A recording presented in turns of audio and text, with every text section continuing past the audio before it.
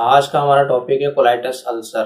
Colitis ulcer की definition means inflammation and discontinuity और ulcer of the mucus membrane of the colon and rectum tube.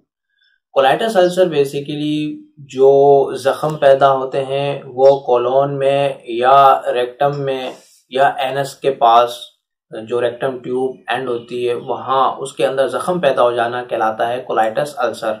Colitis mean colon से ही निकला हुआ है कि कोलोन के अंदर जख्म पैदा हो जाना कोलाइटिस अल्सर कहलाता है। इसकी दो टाइप्स होती हैं, एक एक्यूट और एक क्रोनिक।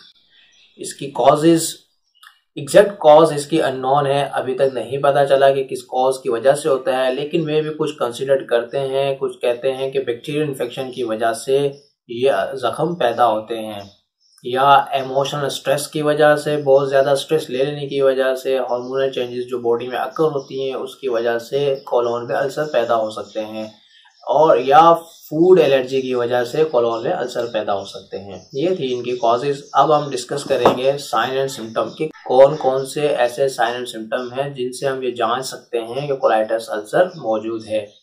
क्रैम्प्स, पेन, बहुत ज़्यादा क्रैम्प्स पड़ेंगे, पेन होगा एब्डोमेन के अंदर, और इरिटेशन, बेचैनी बहुत ज़्यादा महसूस होगी, वाटरी स्टूल होगा, एनीमिया, खून की कमी जिस्म में पैदा होने लग जाएगी, लॉस ऑफ वेट, वजन का गिरना शुरू हो जाएगा, डिहाइड्रेशन, पानी की कमी हो जाएगी, स्टूल विद ब्लड और म्यूकस, या उसके अंदर स्टूल के जब स्टूल पास होगा तो उसमें या तो खून शामिल होगा या म्यूकस उसमें शामिल होगी, क्रॉनिक कॉन्स्टिपेशन हो सकती है, कब्ज रह सकती है मुसलसल, रैपिड पल्स का बहुत ज़्यादा बढ़ जाना शामिल है, फीवर आ सकता है इसमें।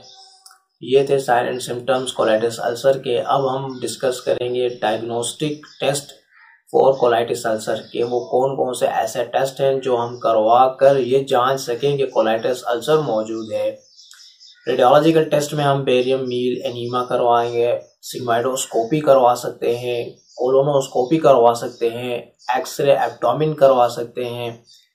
इसके अलावा हम लैब टेस्ट करवा सकते हैं। लैब टेस्ट में हमारे पास शामिल है CBC complete blood picture, UCE urea creatinine electrolyte, LFT liver function test, PT APTT prothrombin time, activated partial thromboplastin time, viral marker में हमारे पास हेपाटाइटिस B, हेपाटाइटिस C शामिल है। स्टूल DR करवा सकते हैं और बायोप्सी करवा सकते हैं। सिग्माइडोस्कोपी के जरिए हम बायोस्कोपी कर सकते हैं। ये थे हमारे पास डायग्नोस्टिक टेस्ट जिससे हम कोलाइटिस अल्सर को रूल आउट करवा सकते हैं। इसके बाद हमारे पास हैं कॉम्प्लिकेशंस कि क्या क्या ऐसी कॉम्प्लिकेशन या क्या क्या पेचीदगियां पैदा हो सकती हैं कि अगर कोलाइटिस अल्सर का वक्त से इलाज न किया गया। इसमें हमारे पास शामिल है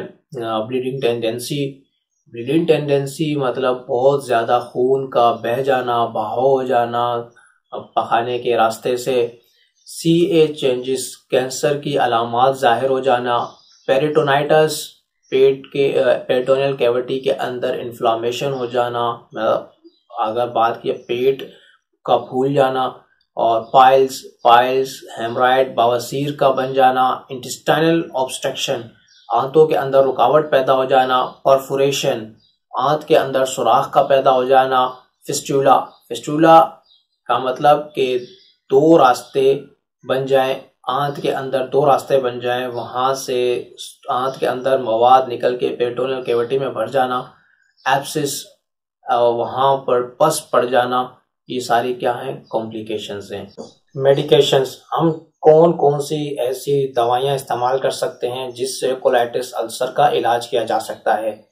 एंटाएसिड वो ड्रग्स हैं जो कि हाइड्रोक्लोरिक एसिड HCl को रिड्यूस करवाती हैं। उसमें हमारे पास शामिल हो सकती हैं injection राइजिक, capsule राइजिक, syrup Mucaine, एंटीफ्लोटेंट पोलिक्रोल, anti ulcer राइजिक, genetic, antispasmodic बस्कोपान, anti emetic मैक्सोलान, anti डाइजेंट्री Flagyl, enzyme, vitamin B complex, vitamin C complex अगर बॉडी में वीकनेस पैदा हो रही है, एंटीबायोटिक्स दे सकते हैं, एम्पिक्लॉक्स दे सकते हैं, कोगुलेंट ड्रग्स दे सकते हैं, विटामिन K इंजेक्शन दे सकते हैं। ये थी आज का हमारा टॉपिक कोलाइटिस अल्सर। इंशाल्लाह नेक्स्ट वीडियो में हम डाइजेस्टिव सिस्टम डिजीज की और मजीद डिजीज के बारे में डिस्कस करेंगे। जब तक की इजाजत दीजिए, अल्लाह हाफिज।